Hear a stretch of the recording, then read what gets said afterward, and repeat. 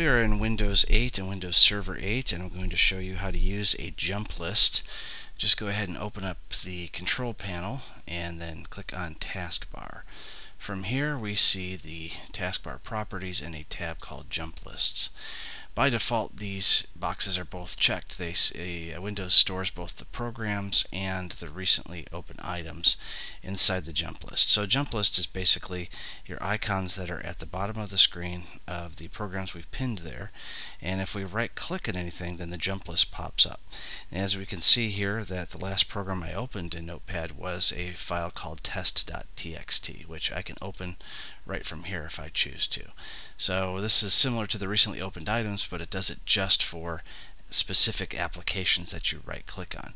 Now if I uncheck this box and I click apply and I right click again, then we can see that my recently opened items are not there anymore.